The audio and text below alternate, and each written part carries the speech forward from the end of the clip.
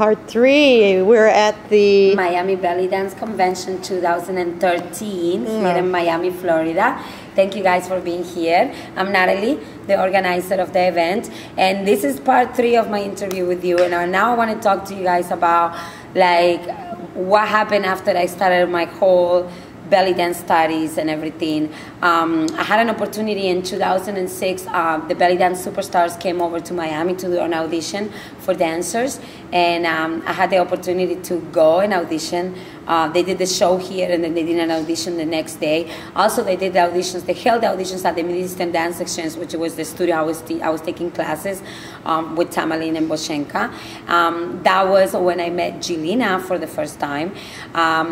They did the auditions. I actually made it to be a part of the European tour. So the thing was that they would select dancers. They select me. I have to fly to California, and I had to learn from Jillina, which was a great experience. I flew to her house, and we actually learned. We had to learn. I believe it was almost like 6 or 7 choreographies in like 12 hours period, and it was really hard work. I was really young at the time. I was scared, but it was so much fun, and Jillina's an amazing choreographer, and I got to like learn from her.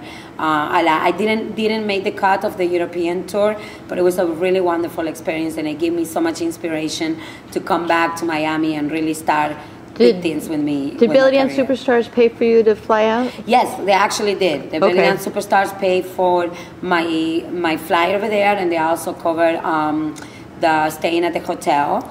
They covered all of that. They were really good with that. And we had to just show up and really do all of the learning of the classes and everything. So it was really How many dancers were in that? I believe that from Miami, I was the only dancer selected in the Miami auditions, and there was one more girl from Florida that was from Orlando. So we were the only Florida girls, and then there was dancers from everywhere. How many dancers at Jillina's house? I think in total, if I don't mistake, it was like around 15 dancers over there. Yes, That's interesting. So it was a lot of fun, and I got to